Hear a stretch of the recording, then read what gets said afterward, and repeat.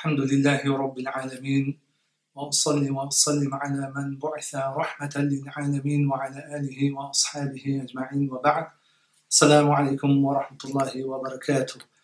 Have you ever reflected, have you ever thought about the great blessing of the Prophet sallallahu alaihi wasallam, the blessing in Allah subhanahu wa ta'ala sending the messenger, the final messenger, Muhammad sallallahu alaihi wasallam, to this ummah? Have you ever reflected on what it actually means?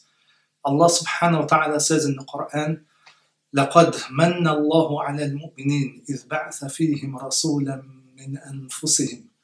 That indeed Allah subhanahu wa ta'ala has really favored and blessed this ummah or the believers. He has given them a special favor when He sent a messenger from amongst them, from amongst themselves. Here Allah subhanahu wa ta'ala uses the word man, لَقَدْ مَنَّ اللَّهُ. Here al-minna is actually, it means al-ni'mah al-thaqila.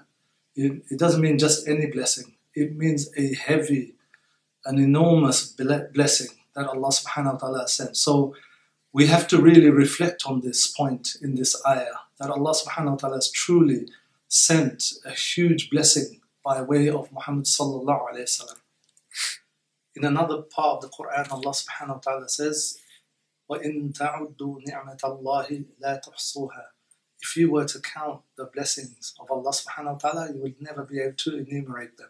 One of the opinions is this blessing referred to here is actually the blessing of Muhammad sallallahu alayhi wasallam.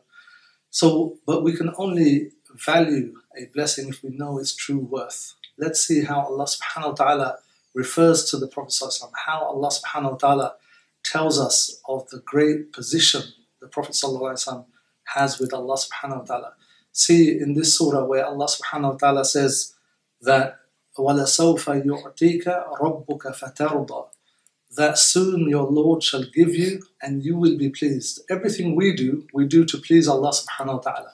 We worship Allah subhanahu wa ta'ala, we pray, we give zakat, we give charity, we fast, whatever it is we try and do until Allah subhanahu wa ta'ala is pleased. But here Allah subhanahu wa ta'ala is consoling the Prophet sallallahu alaihi wasallam in Mecca, saying that don't worry. When the Quraysh were saying your Lord has deserted you, Allah subhanahu wa ta'ala said, no, He has not deserted you. And He says, don't worry, He will give you from His bounty and blessings until you are pleased. Meaning He's talking to the Prophet sallallahu alaihi wasallam to comfort him, so that he knows for a surety that the Messenger sallallahu alaihi wasallam will be pleased, will be content, will be joyous from the blessings of Allah subhanahu wa ta'ala. And apart from this is the Prophet sallallahu alaihi wasallam who is the beloved of Allah subhanahu wa ta'ala, Habibullah. He is also Khalilullah, not just Ibrahim alayhi salam, but also the Prophet sallallahu alaihi wasallam is the friend of Allah subhanahu wa ta'ala. He is also the one that Allah subhanahu wa ta'ala spoke to directly, not just Musa alayhi salam. He is also the one who was elevated to the seven heavens in Isra and Mi'raj to meet Allah subhanahu wa ta'ala. He is the leader of the creation. He is the Imam of the Mursaleen. He is the Imam of all the messengers. He is the seal of the messengers, the one who will be given the major intercession on the day of judgment and whose intercession will be accepted. So this is a huge blessing. He is the one who speaks nothing but revelation. وَمَا يَنْتِقُ عَنِ الْهَوَىٰ إِنْ هُوَ إِلَّا وَحْيٌ يُوحَىٰ. And He is the one who is blessed in His name. Muhammad means the one who is continuously blessed. How many Muslims from the day the Prophet ﷺ was given the prophethood until the Yawm al-Qiyam, until the last day of judgment, how many billions of Muslims will be sending peace and blessings on the Prophet ﷺ in every salah, in every majlis of hadith, in every majlis of knowledge, in every time that somebody mentions the name of Muhammad sallallahu alaihi wasallam? How many millions and billions of Muslims will be praising him and sending him salutations? He is the one who, if you send salutations once to, Allah subhanahu wa ta'ala returns that by tenfold. So this is very briefly some of His qualities and virtues. So once we know that, we realize this huge blessing that Allah subhanahu wa ta'ala sent. Now, what is it we have to do in return? Every noble person returns a favor when a favor is done unto him. What is it we have to do? We have three basic things to do in return. So in return of this favor, of this huge blessing, we have three basic duties. The first one is to obey the Messenger sallallahu alaihi wasallam, to believe in him and obey him. As Allah subhanahu wa ta'ala says, قُلْ إِن كُنْتُمْ تُحِبُّونَ اللَّهَ فَاتَّبِعُونِ يُحْبِبُكُمُ اللَّهُ. That say, if you indeed love Allah subhanahu wa ta'ala, then follow me. I.e. the Messenger sallallahu alaihi wasallam is saying, Allah is saying to him to say this to the people, if you love Allah, then follow me. And Allah subhanahu wa ta'ala will love you.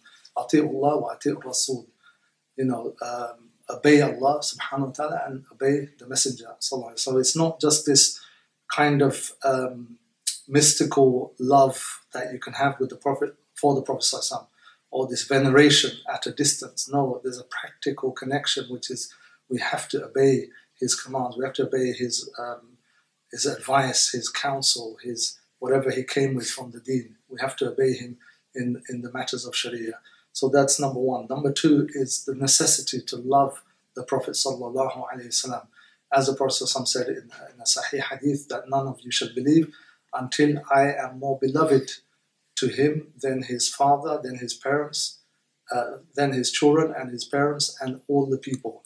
An-nas ajma'een. So none of you shall have full faith. None of you shall have full faith or perfect faith until I become more beloved to him than his parents, his children, and all of the people.